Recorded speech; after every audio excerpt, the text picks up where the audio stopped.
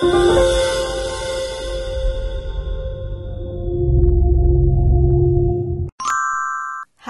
let us learn about urban metabolism. Have we ever wondered how the goods, water, or foods progress through our city? The progression can be observed through urban metabolism. So, what is exactly urban metabolism? It is a concept that looks at how the system in a city utilizes available resources and infrastructures through inputs and outputs. Urban metabolism helps to assess performance of a city and understand the relationship between human activities with the natural environment.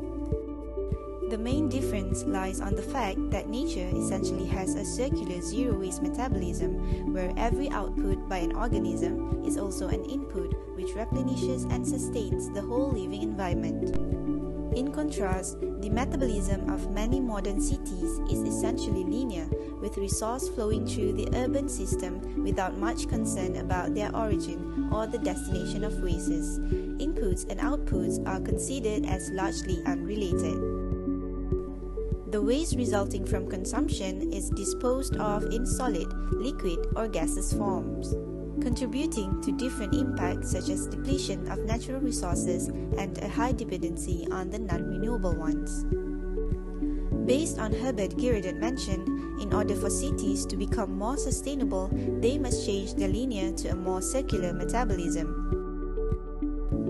Circular metabolism, creating a self-regulating, sustainable relationship with the biosphere and represents resource efficiency and closed loops in which recognize all outputs as recycled inputs capable to return to the production system.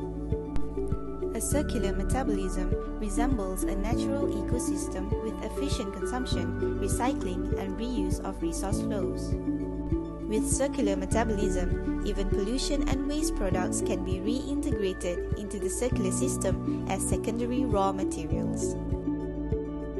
Application 1. Sustainability indicators give pertinent information regarding energy efficiency, material cycling, waste management, and infrastructure.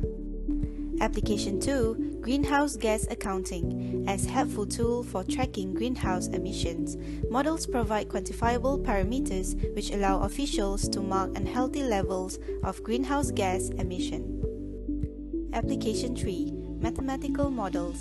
Develop mathematical model to quantify and predict level of particles and nutrients within the metabolism model. Application 4. Design tools. Through utilize of the 3 applications above, professionals are able to use urban metabolism as design tool to create greener and more sustainable infrastructure. Number 1. Economy-wide material flow analysis of Paris.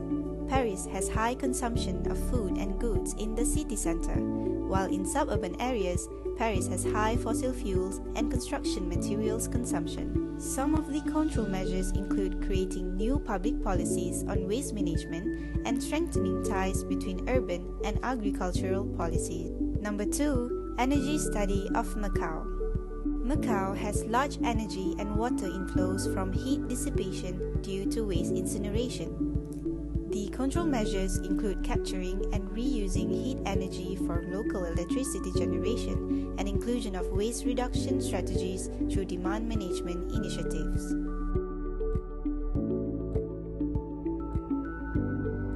The challenges on the urban metabolism is that the system is complex to assess because it is not only concerned on the relationship with environment but also the exchange of resources among the city and the competition among cities on the limited resources. Urban metabolism has become a useful method to provide key information on its sustainability and the seriousness of urban, social, community, and domestic problems from a global scale down to the local level. Urban metabolism also helps in reducing emissions of greenhouse gases like carbon dioxide and methane, thus leads to no global warming.